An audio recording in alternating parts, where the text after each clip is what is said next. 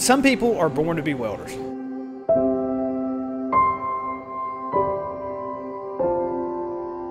For me, I was supposed to be a welder. That's just how it was. A lot of our work is behind the wall, it's underground, so a lot of our work is just not ever seen. When we do get to showcase our work, that's when we put the extra in and make it just really awesome. In Pitt County today, we have around 30 or 40 positions open just for welders, and different starting points from $14 to $16 with benefits up to $25 to $28 an hour without benefits. I've been teaching 14 years. We've had people literally leave here 5 years later, they're running their own company.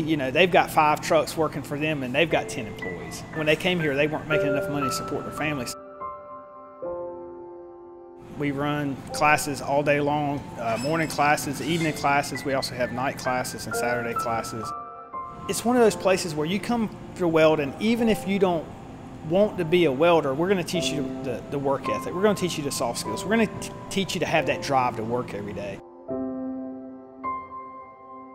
I got to work on a monument in Jacksonville last year that's going to be there forever. I mean, it's just going to be there for the next 150 years, and my weld's on that piece. So there's people that go look at it those are the ones that really make us proud of our work.